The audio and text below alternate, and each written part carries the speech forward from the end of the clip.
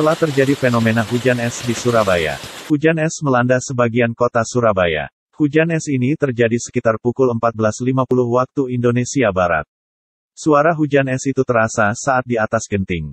Salah satu warga Laban Menganti, Khusnul Fatikha, 43, mengaku hujan es terjadi sekitar 30 menit.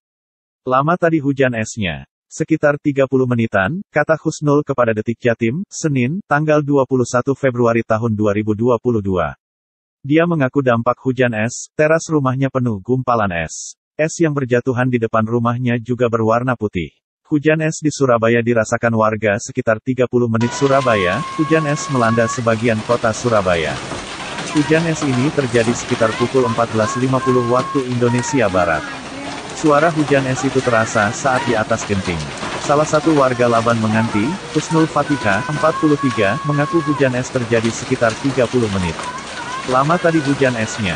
Sekitar 30 menitan, kata Khusnul kepada detikJatim, Senin, tanggal 21 Februari tahun 2022. Dia mengaku dampak hujan es, teras rumahnya penuh gumpalan es. Es yang berjatuhan di depan rumahnya juga berwarna putih. Ya Allah, penuh es di depan rumah. Ukurannya juga agak besar. Sejempol-jempol, tambahnya. Khusnul mengaku nekat membuka pintu lantaran penasaran dengan suara klotak-klotak di atas genting. Rupanya gumpalan-gumpalan es itu sudah di teras rumahnya. Dia mengaku selama hujan es, dirinya terus berdoa. Pasalnya saat hujan es juga disertai angin kencang. Sebelumnya, fenomena hujan es melanda sebagian kota Surabaya. Suara hujan es itu terasa nyaring saat di atas genting. Bunyinya hingga klotak-klotak.